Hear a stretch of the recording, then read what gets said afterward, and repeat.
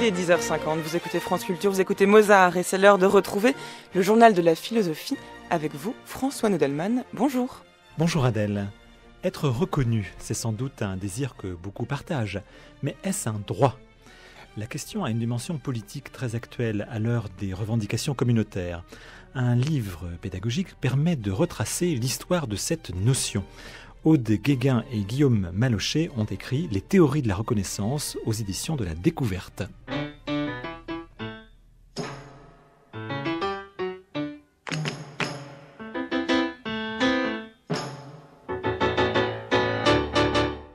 Haud Guéguen, bonjour. Bonjour. Guillaume Malochet, bonjour. Bonjour. Vous êtes l'une professeure de philosophie, l'autre maître de conférence aux arts et métiers.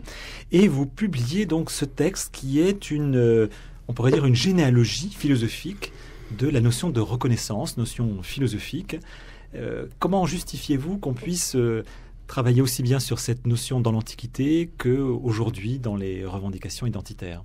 Oui, alors effectivement, en réalité, il ne s'agissait pas tant d'établir une généalogie stricte qui assumerait des liens très étroits entre les différents moments qu'on a essayé de présenter, mais plutôt au fond, partir du moment antique parce que c'est un moment qui a été travaillé par Markel, qui a essayé de voir dans la poétique d'Aristote et dans l'Antigone de Sophocle le moment d'une conceptualisation de la reconnaissance qui permettrait, selon lui, de prévenir au fond les impasses inhérentes aux politiques de la reconnaissance actuelles. Pour parler de Genèse, en fait, le vrai moment fondateur qui était évidemment le plus important pour nous, c'était le moment hegelien dans le cadre de l'idéalisme allemand. Et puis ensuite, Genèse en un sens, puisque Charles Taylor comme Axel Honneth cherchent tous deux à réactualiser cette... Oui, alors peut-être pourriez-vous rappeler ce moment hegelien et sa reprise dans la théorie critique, l'école de Francfort et Axel Honneth, peut-être très rapidement, mais est-ce que vous pourriez nous rappeler ce moment philosophique important? Très rapidement, effectivement, c'est peut-être pas très facile, mais simplement, c'est vrai que Hegel, la philosophie de Hegel, est la philosophie dans laquelle on trouve la première conceptualisation de l'Anerkennung, c'est-à-dire de la reconnaissance, même si on en a déjà des éléments chez Fichte, mais dans le cadre d'une pensée juridique. Et en réalité, Hegel, s'il a ici un rôle tout à fait central, c'est parce que il est le premier à en faire finalement le motif profondément moral de la socialisation, de la construction du sujet comme du politique, et ce, notamment en opposition à des pensées comme celle de Hobbes ou Machiavel qui voyaient davantage ce motif du point de vue utilitaire ou utilitariste. Et en quoi ce motif est-il repris aujourd'hui ou réactualisé par justement des philosophes qui sont issus de la théorie critique comme Axel Honneth? Alors, il l'est repris en réalité de manière très claire à partir de son ouvrage de 1992, donc La lutte pour la reconnaissance, dans lequel Axel Honneth cherche, dit-il, à réactualiser cette pensée hegelienne de la reconnaissance pour renouveler la pensée critique, pour renouveler la théorie critique, et notamment celle de son prédécesseur qui est donc Habermas, dans une perspective qui vise à intégrer la dimension agonistique de la lutte, selon lui, écartée. Vous rappelez ce que c'est que la dimension agonistique? Oui, cette dimension agonistique au sens où, contrairement à la pragmatique universelle de Habermas, Axel Honneth cherche à montrer que une théorie de la communication doit intégrer comme un moment essentiel la dimension de la lutte, qui excède finalement la dimension langagière à laquelle s'était cantonné Habermas. Alors, si on vous suit dans cette généalogie, on comprend que la notion d'identité est reformulée à chaque fois. Identité par rapport à l'autre, lutte par rapport à l'autre, lutte pour être reconnu devant ou contre l'autre. Évidemment, on est tout de suite sensible à ces questions-là quand on entend aujourd'hui des acteurs de la vie économique ou des acteurs de la vie culturelle dire qu'ils ont besoin de reconnaissance, qu'ils ne sont pas reconnus, qu'ils sont méconnus. Alors, Guillaume Malochet, comment entendre cette généalogie et ces réflexions philosophiques sur la reconnaissance avec des oreilles contemporaines? C'était tout le pari de cet ouvrage où on essayait, avec un regard de philosophe et un regard de sociologue, de comprendre cette notion qui, évidemment, comme vous venez de le dire, est éminemment présente dans le débat social.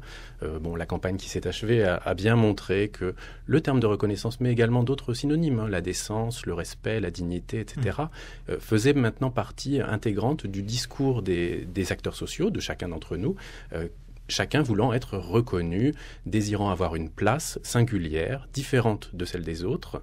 Et cette reconnaissance-là, elle semble aux sociologues devenir peut-être l'alpha et l'oméga, plus que la notion d'identité sur laquelle beaucoup de sociologues, y compris des sociologues du travail, avaient beaucoup travaillé. Alors prenons ce champ justement du travail, c'est la question de l'invisibilité que vous soulevez. De quoi s'agit-il ? L'invisibilité, c'est toutes les formes de travail qui sont déniées par un ensemble de mécanismes comme des salaires en dessous des niveaux légaux, comme des formes d'emploi qui sont... Par exemple, le travail des femmes à la maison. Complètement. C'est-à-dire que... en fait, cette notion de reconnaissance, elle permet de réinvestiguer des champs qui avaient été pendant longtemps un peu laissés de côté.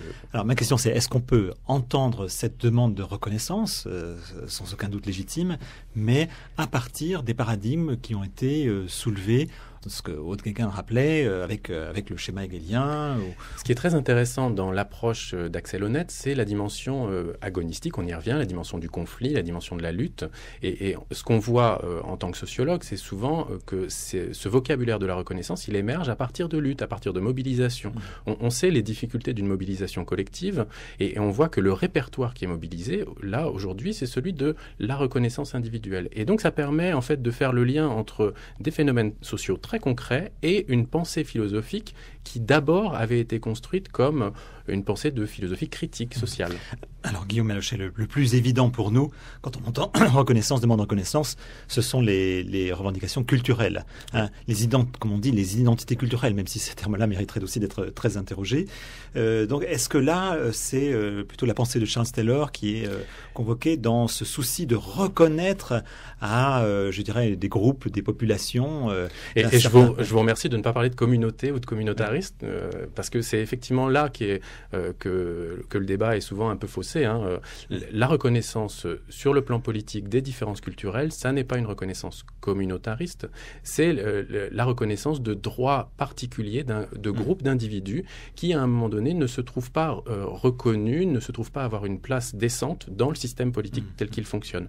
Mais on le voit avec, vous avez mentionné Charles Taylor, lui a beaucoup œuvré au niveau philosophique bien entendu, mais aussi au niveau très concret politique, au Canada, avec notamment ce mécanisme des accommodements raisonnables qui permet en fait à la Constitution et à l'ensemble des dispositifs législatifs de prendre en compte les demandes de reconnaissance de certains groupes d'individus. Oui. Vous terminez quand même par les limites de ce paradigme de la reconnaissance.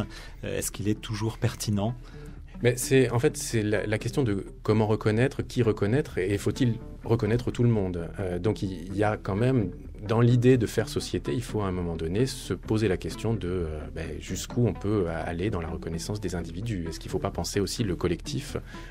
Est-ce qu'il n'y a pas un collectif qui permet de faire société aussi par agrégation de toutes les différences et par aussi un peu oubli des différences ? Sujet passionnant et très brûlant. Ce sont donc les théories de la reconnaissance par Haud Guéguen et Guillaume Malochet, parus dans la collection Repères de la Découverte. Vous pouvez retrouver le journal de la philosophie en écoutant le site de France Culture.